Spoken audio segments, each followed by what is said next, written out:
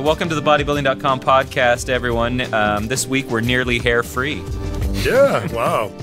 I'm Nick Coleus. I'm an editor for Bodybuilding.com, as is our co-host Heather Eastman. And over there across the table, we have none other than Dr. Jim Stoppani.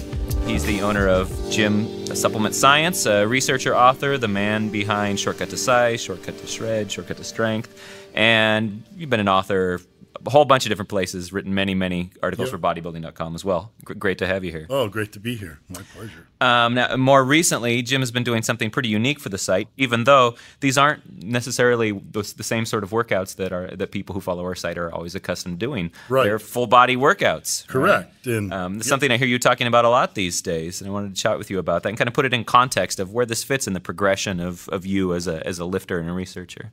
Yeah, it's an interesting progression. I've been training since I was 7 years old, maybe even younger. So I've literally been training all my life. My father built quite an impressive home gym. And you just would wander in there as a kid? I wanted to hang out with my dad. So, right. And he had the Muscle and Fitness magazines, and back then it was Muscle Builder, not even Muscle and Fitness. And I would read the magazines and learn about what exercises hit different muscle groups. And then I started learning about muscle fibers, and I thought, wow, there's a whole science about how to make muscles bigger and stronger. So at age 7, you were already doing back and bis, chest and tris? He was already a lifting nerd back then. What were the first sorts of plans that you followed when you said, all right, that's it, I'm going to go and I'm going to lift some weights? And so I followed, like the Joe Weider, the Arnold Schwarzenegger workouts, and, I would follow the diets and muscle. I would cook, make my own meals, instead of my mom's meals because I wanted to get a certain amount of protein and a certain type of carbs. So I've been doing that for quite a while. And, the nice thing is not only have I been doing it in the gym, but I've also been studying it in the lab consecutively at the same time. Right. And so what it's allowed me to do is, prior to sort of being known as, the guy behind the Shortcut series and Encyclopedia Muscle and Strength book and the science editor, I was researching what was happening in the lab and trying to connect what's going on at the level of the gene and how to apply that to results in the gym. And so I studied with people like Dr. Bill Kramer, who's well known for hormone production, testosterone, growth hormone following exercise. And so, we used to study at what we call endocrine function, meaning a hormone is released, like testosterone from the testicles or growth hormone from the pituitary gland, travels to the muscle, and the anabolic hormone instigates muscle growth.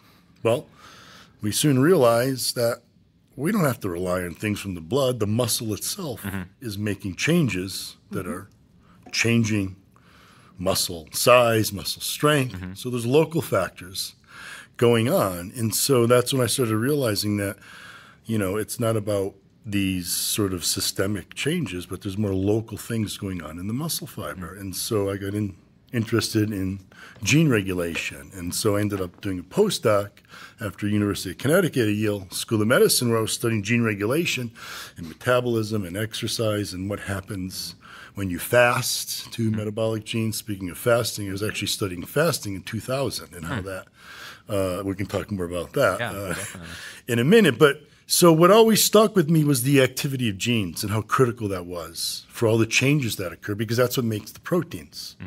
That our body, when you think of protein, we think of protein being the building blocks of muscle. Well, proteins actually are functional.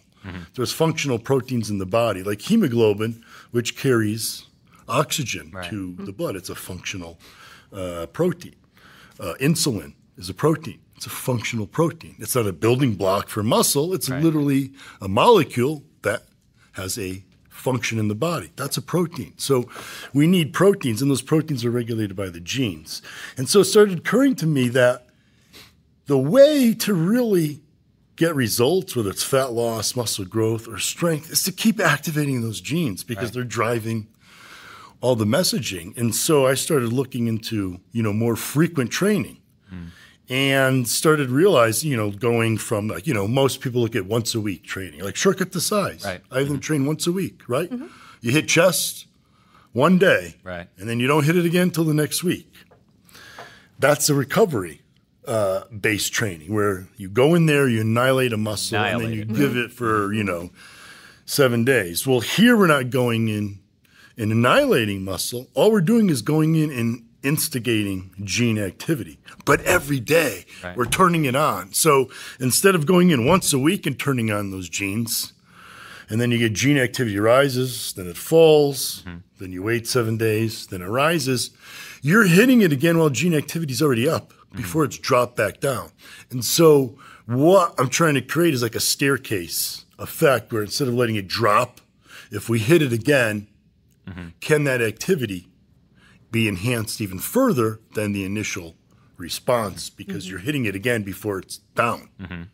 We don't really know that, but based on some of the results I'm seeing, I'm theory is great, being a real bench lab scientist, I understand theory is good, but theory doesn't mean much. You can debate whether you do cardio before or after, or cardio on a separate day, right?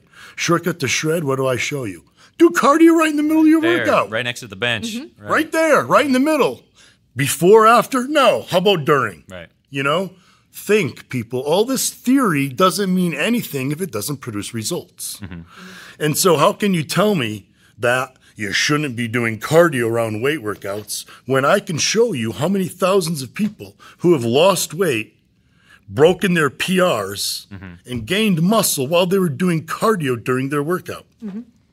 That's nice. You have a theory about when you should do cardio, Mr. Expert. But here's thousands and thousands of people seeing real results. So if you think doing cardio during the workout is stupid, how can you explain the results, right? Sure. The results are really all that matters. And so what I started finding was that doing more frequent training, daily training, is really the key to keeping the activity of the metabolic genes up so that you burn body fat. For example, I just did a photo shoot, right? I'm about 4% body fat. I had 4 surgeries done through February and March on my knee, one knee. I haven't done any cardio since January. All I do is full body training with 0 cardio. And I'm 4% body fat. Because I'm keeping my genes activated all day. I'm burning fat and carbs like a machine. Yeah, I mean that was one question I had is you can talk about thousands of people having the results, but we're talking about you too, an advanced lifter, right? Right. Because one of the great knocks that you hear against full body training is that's phase 1 stuff, It really is. What's really interesting is that we typically recommend it for beginners, and the reason we do that is because the beginner's adaptation to weight training, the first few months is mainly neurological.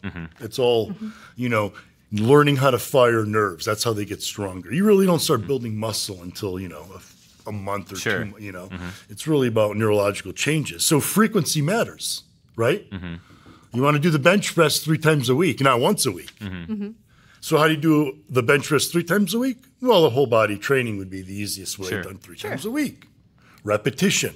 Do it again. Do it another day. Learn that movement, right? Then we start figuring, well, now you need more volume. As you get more experience, you need more volume to create muscle damage and instigate those changes. However, the research from New Zealand that looked at full body training versus a typical split, they found that the subjects who were doing the whole body training, when they split them up into a stronger group, meaning more like advanced trainers, people who had more lifting experience, in a weaker group, the stronger group with the most experience had the best gains in strength from whole body training versus the experienced lifters on a split, meaning whole body training might actually also be more beneficial for advanced trainers. Interesting. Very interesting.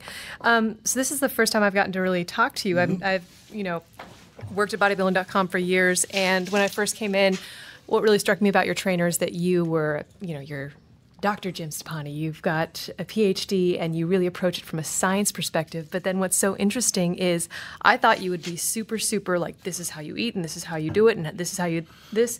And it's almost like you're looking for, I don't want to say, well, I do want to say shortcut because that's what your program is, but you're looking for kind of the best and fastest way to do things. Easy, right? And get the best results. It's almost like, you're trying to make it and easy. make it realistic. It doesn't have to be, I'm not a food Nazi. I love to eat. I love to drink. I like to enjoy myself. What's the point of being healthy and active if you can't enjoy food, you can't enjoy yourself and, your have a good time. latest workouts reflect that too. They're almost like you recommend categories. It's not like, no, you have to do this movement. It says, pick from the list, do what you can. There's no excuses. That's the thing. Everybody, what I try to show people is it's really not that hard. You know what I mean? Like, it's really not that hard to be more active and eat smarter. It really isn't. And so what I try to do is take the science, but then don't complicate it and talk about PPAR and activity of, this gene and talking over everybody's heads on the science. But how do we then take that information and make it make sense to a 16-year-old kid who can then go and say, oh, that means, or someone who dropped out of high school and is 35 and, doesn't, have the highest IQ. Can they understand how to follow my program and can they learn from it? I don't want to just give them a fish. I want to teach them how to fish, right? That's the whole point. Well, here, you can follow this as I tell you to and get awesome results. But if you listen to why I have you doing this, you can then take that and create your own workout when you go to the gym and there isn't a leg press, or there you'll be able to go, hey, I'll just do this. Like that's sort of the message, I try to teach people. You don't have to food prep.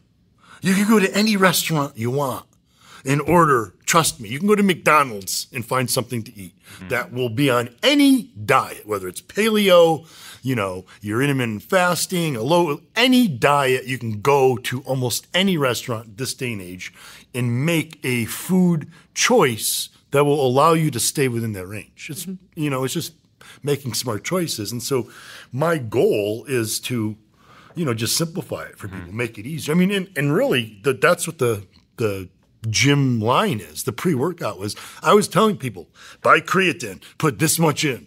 Buy beta-alanine, put this much in. Right. Buy branch chains, put this much in. I remember we had one. Jim Stoppani tells you how to make your own pre-workout. And that it was tastes a like huge crap. article. Right. Yeah, exactly. Right? Here, now you can have it all. You don't have to buy them all. It simplifies and makes it easier. And that's really the goal, because it's my goal.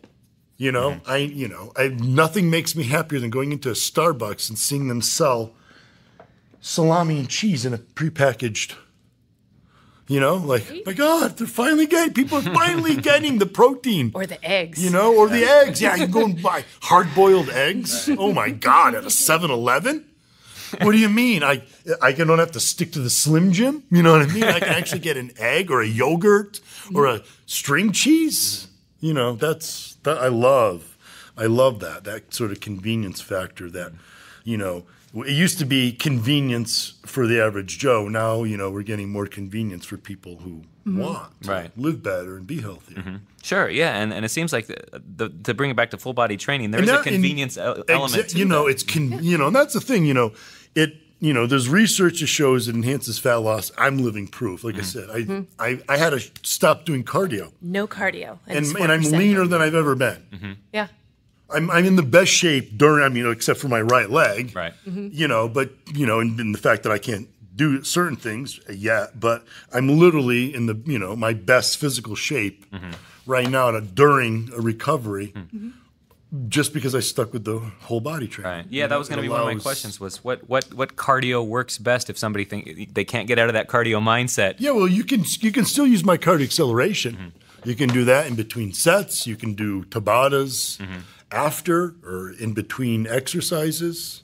Again, think outside the box. Sure. Add it when you want. You know, it's really not that hard. Yeah. And looking at some of the workouts you've been putting up recently, they look like they would have serious cardiovascular demands inside Well, that's the the workout. thing. When you're doing, you know, I don't really rest. Right. So, Yeah, so he's staying you know, anaerobic the entire time. It's an intense workout. Or like 4-minute muscle, that Yeah, you're going for 4 minutes Yeah. straight. Every energy system gets taxed. Yeah, you're doing 4 minutes on each. So at the end of that workout, it's, you know, it's pretty cardio based. I haven't tried it's it not yet, like, but that looks you know, brutal. It's not like what you think of. It's like cardio acceleration, where Right. you're like, you know, do swings, do step ups, run in place. You know what I mean? Like it's really, it doesn't have to be cardio to have cardio benefits. You know, what we typically think of cardio. You know, I mean, the best cardiovascular benefits are from high intensity interval training, not from long distance running. You know? Yeah. And So- weight training can be high intensity. Exactly. That's what it is, Right, essentially. What do you exactly. do? High intensity exercise followed by rest. Right. High intensity exercise followed by rest. That's high intensity interval training. Right. It's movement. That's what weight training is. I feel like I'm getting a cardio workout right You know, now. like weight training is essentially, and I love that meme. You know, they have it's like the old school boxer guy, and he goes, "What do you mean cardio?" It's like cardio. You mean lift weights faster? Yeah, Like, exactly. Seriously, I know it's a funny meme, but that's really true. You know, yeah, you can use weights as your cardio. Sure. You know, kettlebell swings are a perfect example. I'm glad to always bring it back to the kettlebell if we can. Yes, Nick and his kettlebells. So can we delve into intermittent fasting? We had a really Sure. We touched on it, and Jim, I'll let you go ahead and kind of just tell us what you're doing how did and you how you got come into around it. to this? Now, really quick, he was studying it back in 2000. Right. Yeah. Right, and you So only we were just looking started at- doing it. Yeah, but I've only really started doing it myself because my main concern was muscle mass with the fasting. You know, Yeah, and that's something I wanted to address because I feel like that's why most gym people won't go and try intermittent fasting because they're scared of it. I don't think I know one professional bodybuilder who uses intermittent fasting. And when you consider these guys have to maintain, regardless of what they're using to maintain that muscle mass, their eating pattern, there's no way they could maintain Right. it. It's force feeding more than it's intermittent With fasting. intermittent fasting. You know what I mean? So when you look at it from that standpoint, anybody who's interested in muscle is like, yeah, I don't want to go I don't want to make it through. I'm going to wake up in the middle of the night and eat. You know what I mean? I mean, Shake by the bed. yeah, That's the you know, classic. and you know, and I recommend casein protein before bed so that you have, you know, a trickling effect of amino acids through the night. So you're essentially not fasting. So we've been talking about how to stay in a fed state almost, you know what I mean, for anabolic reasons. And so that's really why I avoided doing it personally. I knew the benefits for fat loss, and what the benefits are in the lab is what we've shown is that most people think when you starve, your metabolism slows down, and it does. But that's with long term, you know, where you're not like refeeding and, you know, or you're dropping carbs long term. Calories are carbs for a long period. So if you're starving yourself for long, yes, your metabolism is going to stall. If you're fasting and feeding, what happens is during the fasting period, your body produces more of these uncoupling proteins. And what uncoupling proteins are is they basically poke holes in the mitochondria. The mitochondria are our energy factories in muscle cells. That's where fat and carbs get turned into ATP. That's what makes energy. So these uncoupling proteins literally poke holes in the mitochondria and change the concentration gradient. So you produce less energy, more heat. It's like a car engine, right? It produces heat and work, right? The more work it puts out and the less heat, the more efficient it is, right? This is during the fasting period. And so during the fasting period, what happens is you put out more heat, less energy, meaning you got to burn more fat and carbs now just to sit here. Yeah, you become inefficient. Starting at like, what are we talking about? Like 8 hours? I mean, you know, it's hard to say. It's more like a chronic, you know, sort of chronic. Okay, so over time, your body just gets accustomed to But it. what we do find acutely is that the meal that you follow the fast with is important. When the meal was followed, when the fast was followed with a high protein meal, the production of those uncoupling proteins had another bump after the fasting. When it was a high carb meal, the uncoupling proteins were blunted, but they were still maintained higher than someone who's not intermittent fasting. Just why you eat all these bears? The way I do it is that I typically eat at 4 o'clock, and then I train in my feeding window. I train, that way I have more energy, I can recover better, so better performance, better recovery during your feeding window. So at 4 o'clock, my first meal is pro-gym. I have a protein shake. That's it. And then I train. So I train with just protein and pre-gym.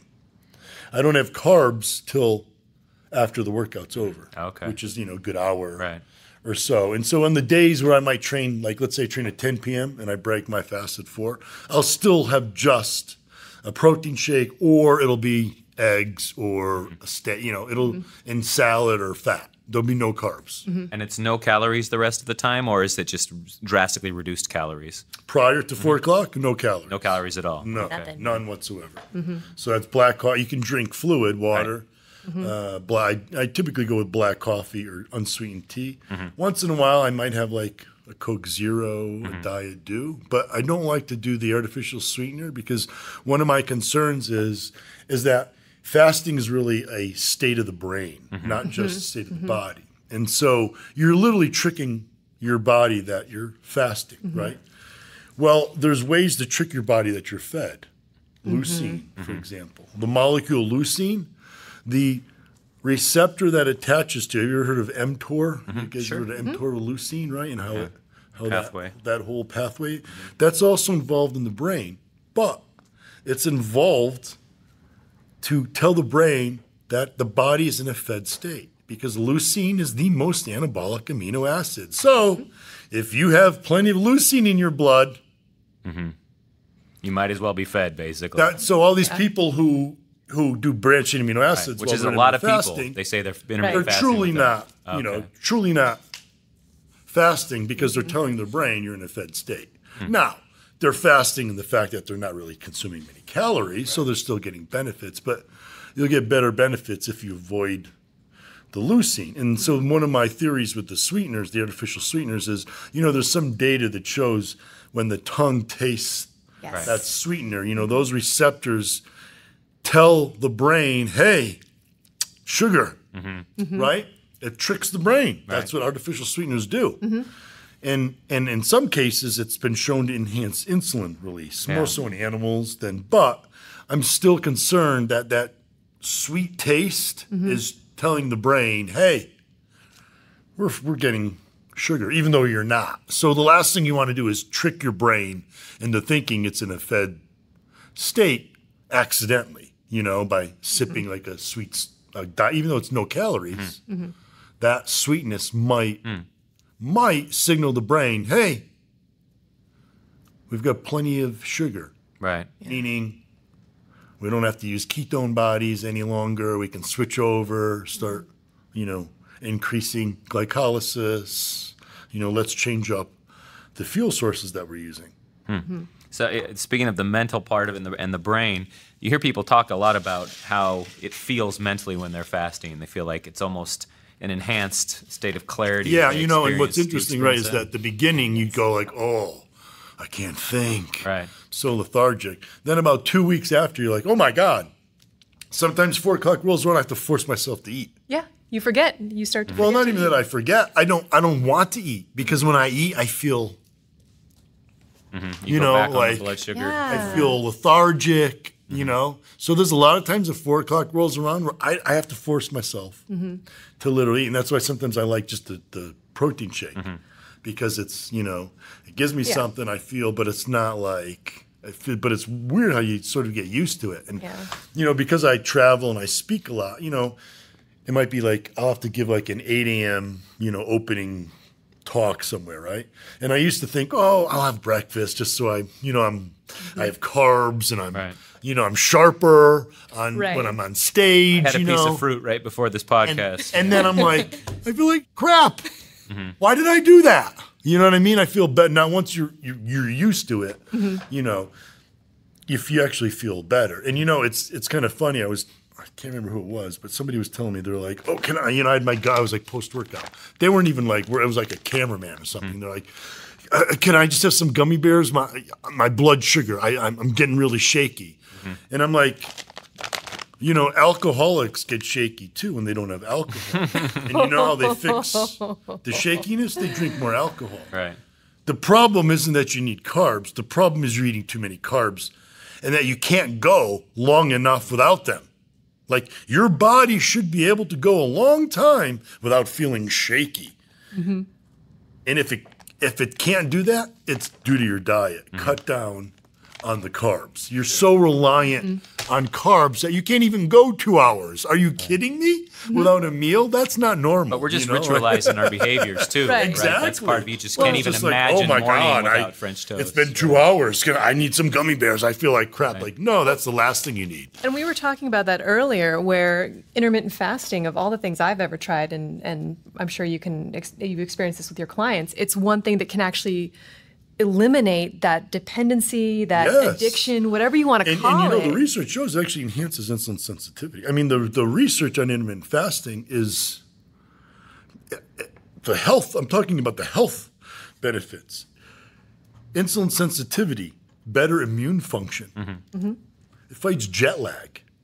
Do you know it fights jet lag? I did not know that. I wish I'd known that 2 years ago. Well, do you know why? So usually we have our 24-hour clock, right? So here in Boise, right, you're on, what is this, mountain time, right? So if you travel, let's say you're in LA, it's Pacific time, and you travel to New York, which is Eastern time. So now when the clock is claiming it's 6 o'clock and it's starting to get dark, your body's like, hang on, why is it getting dark now? We've got 3 more hours. And then the next day it does. And eventually your body finally goes, oh, okay, I'm 3 hours faster, and catches up. Takes about a week or so, right? Well, another cue we use is feeding cues, because we're, animals of habit. So, right, if you typically eat breakfast, lunch, and dinner, reasonably same time, those are cues that you use throughout your day. When you fast, you erase that food cue. It's almost like erasing the light cue, if you could do that, which we really can't. But it erases the food cue if you fast for at least 16 hours. Then if you have your first meal at the normal time, like LA, 4 p.m. When I'm in New York, I fast for at least 16 hours and I don't eat till 4 p.m. New York time. I eat that Pro Gym shake, my body goes, 4 o'clock. It's 4 o'clock. Okay. So it's an extra little cue that fast forwards your body's adjustment to the new time zone. It gives you control too. And trust me, when I travel, it's not like, I have to travel and then, hi, let's work out at 8 a.m. Yeah, I've been on a plane for 20 hours, but so I don't know where I am or what time zone I'm in, but I feel great. But I'm ready to go. Seriously, it makes a huge, So it sounds like you are a 7 days a week faster, right? Oh, do you think that is the best approach for somebody to follow? Because there are 5-2, there's every other day. I did the I 5 really and 2. like, so I do the 16-8, which is basically I fast for 16 hours every day till 4 p.m. and then I eat for 8 hours. Continually. Yeah, well, no, you eat enough in that 8 hours, right? Yeah, I mean, I really don't eat that. I probably only like 3,000 calories. It really does blunt your cravings. Yeah. Like, you do not overeat. Yeah, your stomach really it's bizarre. shrinks. Right. Yeah. Yeah, you definitely don't. You'll find that you need far less food. But the 5 to 2 is where you do 2 days out of the week, and you don't want to do those consecutive days. Yeah, you want to do do 2 full days. And there's a couple you could do, like where you only do 600 calories. I prefer a full, again, you really want to get the true health benefits, like the immune boost and the help with the jet lag and the insulin sensitivity. You want to do a full fast. You don't want to, 600 calories. You need the fast. You know what I mean? Fast. It's 2 days, 24 hours. And then the other 5 days, you're pretty much loose to, what you can eat. You have no time restrictions. Obviously, you don't want to be eating pizzas all day, but you can be a little looser on those days because of those 2 days that you sort of gave it your all, where you literally ate nothing, you know, and so your reward is now on these other 5 days of the week, I can eat anytime I want and within reason, pretty much what I want. So have you done a full day or multiple day I've done fast that. ever? I've done that too. I don't like that so much because I like the regular 16-8 fasting, and I just think it's better to have that repetition versus, you know, 2 days and then full eating whatever you want. Sure. And one of the first guests that I had on the podcast was this great researcher named Dom D'Agostino, who's done a bunch of work about fasting, and I remember asking him, like, because you fast, do you think that makes you drink more coffee? And he kind of thought about it, and he said, oh, whatever. Definitely. You know, he drinks a ton of coffee. He laid it out very calmly, but it sounded like this guy drinks like 6 pots of coffee a day. What's wrong with that? Yeah, right. But do you find that your caffeine intake increased apace? No, because I'm a big, you know, You're a caffeine I'm guy. a caffeine opponent. I wouldn't say it increased. Or then is it central to or essential to the project of I fasting? don't think so. I mean, a lot of times I just drink cold water. You know? I mean, I like coffee, so I prefer coffee. It helps if you like coffee and tea. And probably. It does. I you do know. want to hammer home the point. You didn't see any change in your muscle mass from So- going on to an intermittent Yeah, fast? so, you know, so like I said, the reason I never wanted to do intermittent fasting was because of I was worried about the muscle mass loss. But now what's interesting is there's new research showing that if you take a lean individual, and this is just using BIA,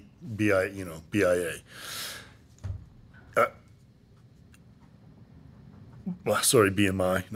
I was trying to figure out what BIA stood for. Yeah. That's how we measure water. I'm sorry, but we're doing a study. We're doing a study on, you know, when I manipulate I'm my not gonna water question levels. Jim. Yeah. So sorry, it's a testing method. But BMI, Okay. thank you, body mass index. They looked at lean, overweight, and obese, and fed them a high protein meal. The lean guys, protein synthesis was through the roof compared to both the overweight and the obese. Meaning, the leaner you are, the more anabolic you might be. So the old strategy of bulking up and getting fat might actually be working against your muscle mass gains. Staying lean might keep you more anabolic. And to test that theory, what I've been doing is literally using the intermittent fasting to get my body fat down to as low as I can, and then see how my muscle mass responds. And so far, I've actually been gaining small amounts because I'm 49 and natural and pretty much at the peak. It's not like I'm going to gain an inch on my arms, but I could gain it. If I gain a quarter inch or an eighth of an inch, I mean, that's a big deal for me, especially at, you know, that's pure muscle. Sure, especially because you got your beginner gains at age 7. Yeah. From over here. You know, so I mean, I am literally gaining now that I'm sort of done trying to drop body fat to some degree. And so now what I'm doing is just maintaining around like 4%. And so what it does is it allows me to play with my protein and the amount of calories while still staying lean. And I'm finding I have no trouble whatsoever with muscle mass. But muscle mass is not my goal. You know what I mean? It's really not my true goal anymore at this age. You know, I'm always trying to obviously get my arms as, you know, big. Now it's more about,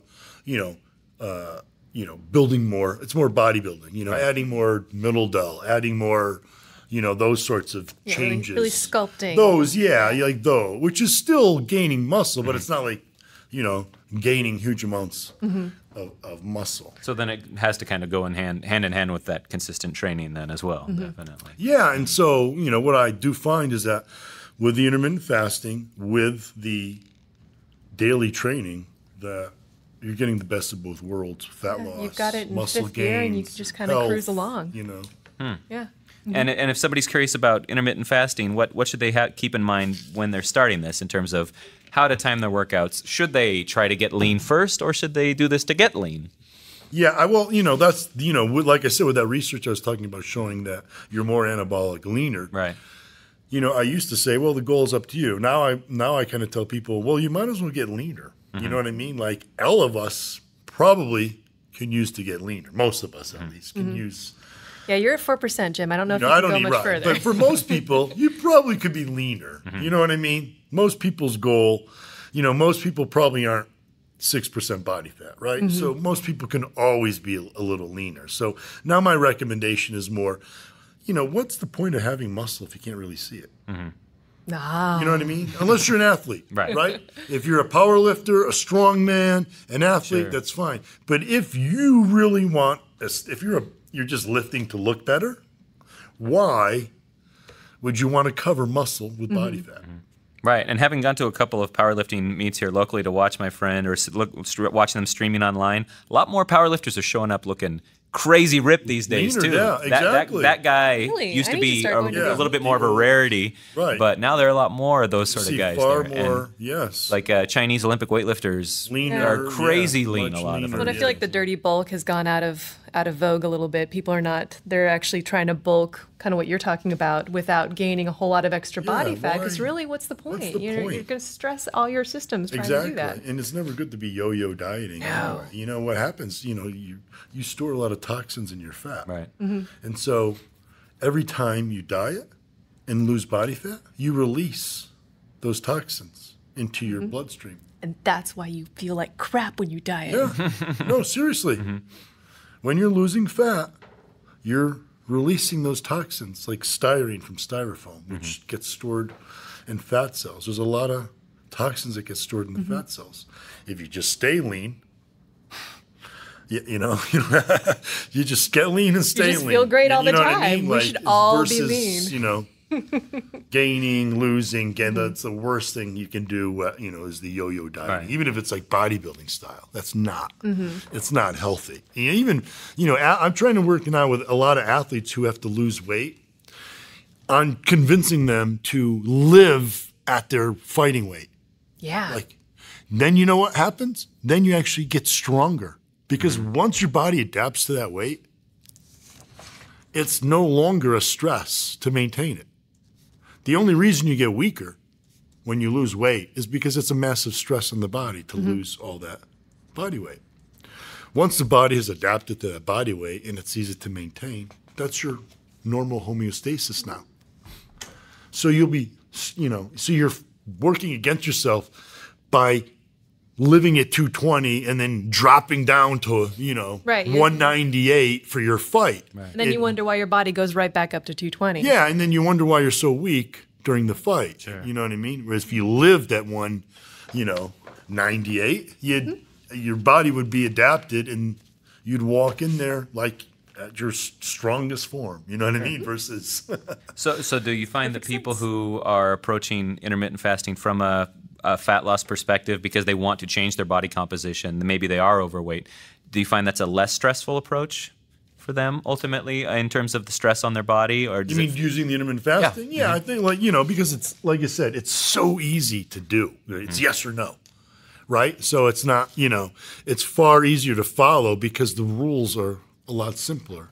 It's not like, well, I can have my carbs now, or I can, and wait, is it time to, wait, I'm not supposed to. And how many? Yeah, this is like, yes or no. Can I eat? No. What time? It's that simple. Sounds scary to somebody initially. It but, does, yeah, but, less choice can be a good thing sometimes too. It does, yeah, because like I said, when you're like waiting in a Starbucks line, you don't do that sort of mental math with your diet. How many it's like, cake pops? If I just had one cake pop, let's see, that's how many calories, how many carbs. If I don't have rice with my dinner, and then you don't have to do any of that. Just no, I can't, On or off. Yeah, it literally. And But but again, it's the type of person you are. Right. You know what I Right. mean? If you need to have food, free will, anytime, if you need that. right. then Yeah, it's you not put it the before we started strategy. recording. You put it really well. It's what you right. eat versus when you eat. Right. Yeah, so Which right. sort With of person intermittent are fasting, you? it's you can't eat when you want. You can't, but you can pretty much eat what you want. Or you can eat when you want, but you can't eat what you want. So those are the two main diet strategies. But now I did hear you definitely say earlier that the first meal matters. The first meal does matter. I mean, for someone who's more in, if you really look, as long as you do the 16 and 8, as long as you stick to those rules, Again, I wouldn't worry for the average person. However, if you really truly want to maximize your results, then I would suggest sticking with a high-protein, low-carb meal as your first meal. And then maybe an hour or so after, start including carbs. And in terms of scheduling training, do you think it is best to train in a fed state? Best to train in a fed state. It's always best to train in, especially if you're interested in muscle mass and performance. If your goal, if you're just an average person who just wants to maximize fat loss, it doesn't matter when you train. Right. If you want to maximize your performance and the results you get, train when you're fed. So you can do your fasted cardio, but expect it to suck, basically? Yeah, well, do you want to really talk about fasted Right. cardio? And what the research shows on fasted cardio is pretty debatable because, what we used to think is that, you burn more fat during the exercise fasted. It's true. You do. But what happens the rest of the day? That's what nobody looked at. Right. So we were all telling people fasted cardio is the best way because you burn more fat, right? That makes sense. However, it doesn't lead to better fat loss in the long run. So why is that?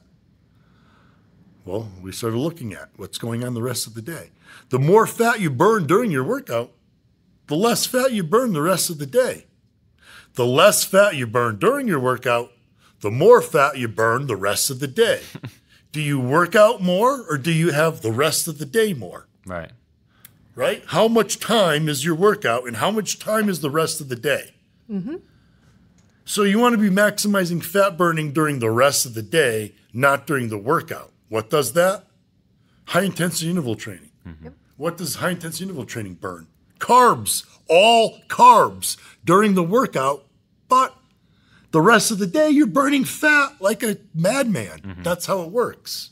So fasted cardio, what we used to think is it's a snapshot. We had a snapshot of what's going on acutely, and then we make projections. Oh, well, that means you're going to lose more fat because you burnt more during the workout. Yes, if you also burn more the rest of the day. But guess what? You don't burn more the rest of the day because you burned more during the workout. Okay, so then if somebody is fasted trying to schedule their cardio, I don't recommend fasted you don't cardio for the recommend it. average. If you're like me at like 4% and you're like, you know what? I just have this one spot that I'm trying to get. Fasted cardio might work for you then. But Because that's when somebody you're who's already really in trying to intermittent get rid of every little bit of fat. Right. You know what I mean? That's when if you're at 12% body fat, it's not going to make a difference if you do your cardio fasted or if you do your cardio after McDonald's. Literally, it doesn't. But we're talking about somebody who's fasted versus somebody who's doing intermittent fasting as well. Though, like it seems like once you are actually you've adapted to that intermittent fasting protocol. Maybe you have a little bit more laxity there. Like, I could certainly train fasted if I wanted to. And I work out. I mean, I stay active all day. Okay. All day, and that's one of my other messages is what is a workout? We've become so sedentary that things that we normally do all day, walking, lifting, moving, picking things up, we have to condense into an hour because we sit on our butts all day. Right? That's not how we don't exercise. We're not made to sit around and then go, I'm going to run like hell for an hour. The battle. Yeah. Now I'm going to sit down the rest of the day. And even the research on television watching shows that even if you lift an hour or you work out an hour a day, if you sit for, don't quote me on the actual hours, more than 3 hours a week in front of the television, the benefits of the workout are pretty much gone. I remember when that came out, it was kind of a mind blower, but it made perfect sense. Yeah. You can't sit. You can't be sitting all day. We're not made to be sedentary. So I'm active all day, even when I'm fasted. I might go for a hike in the middle of the day, fasted. I'm not going to go to the gym and train a full. I might if that's the only time I can. If I know this is my only block of where I'll train fasted if I have to. It's not ideal, but again, it's not. When you're fasted and you're used to intermittent fasting and you exercise, it's not like, oh my God, it's so it's normal. You know what I mean? It's sure. I remember Dom D'Agostino, he set the record for the most weight lifted in an hour, and he was 7 days fasted at the time when he did it. Wow. All he did was squats for an hour straight. There's a video of it online. It's terrifying. Wow. But he's a freak too. No, I know. Oh my yeah. goodness. Yeah, and so then are you also that guy who parks in the furthest parking spot away from the? Yeah, so you know, I'm that guy currently. Takes the My stairs. I Yeah, do mine's right across from videos. yours. Yeah. You know, I'll do videos on my social media, parking like the last spot. You know, taking the stairs. Don't use the escalator or elevator. just that incidental stuff. It does. You find it does really add up over time. Without a doubt, because that's the type of activity that's most important. That staying active all day. You know, it's just finding the ways to stay active. In addition to you're still going to do your workout. Right. But in addition to the workout, you still need to stay active. I mean, because that is one hit or one knock that people have against full body training is they say, if I have to do a full body workout, I'm going to be so crushed I can't do anything not else. gonna do anything. So I'm only going to change. I'm only going to do triceps and chest today because that way I can still play with my kids later or something like I that. just did a whole body workout before the podcast. So do I look? You do not look drained. You do not seem drained at all. No. Yeah, and so the other thing that I preach about is what I call my 30-60 rule, and it goes on with that data from television watching. And what it shows is if you sit for more than 30 minutes, getting back to gene regulation, genes are involved in burning fat, turn off. Genes that enhance fat storage get turned on. Genes that help prevent metabolic disorders get altered if you're sitting for too long. So my 30-60 rule is for every 30 minutes that you're sitting, you do 60 seconds of anything. It could be stretching. It could be walking. It could be... I was scared you were going to say 60 minutes. No, 60 seconds. No, that's a great rule. That's a And there's great something really rule. important in what you're saying there too, because people talk about genetics casually as if it's a death sentence always. Like blame it on genetics. I'm cursed, or stuck. you're blessed because of Yeah, genetics. right. But you're saying you actually have a lot of control Yeah, over yourself. a with your surprising genetics. amount of control over. Yes. Epigenetics are critical, and what epigenetics basically are is things that we do, the food choices that we make, environmental factors all affect our genes that we then pass on. It's not just genes that have been passed along. Those genes get changed along the way based on our environment, things we eat, things that we get exposed to. That changes the genes that we then pass on to our children. And so, staying active, eating a good diet can actually enhance the health of your offspring. Interesting. It's a good message to end on. Yeah. Well, thanks so much, Jim Stoppani, for coming and talking Thank to you us. so Pleasure. much.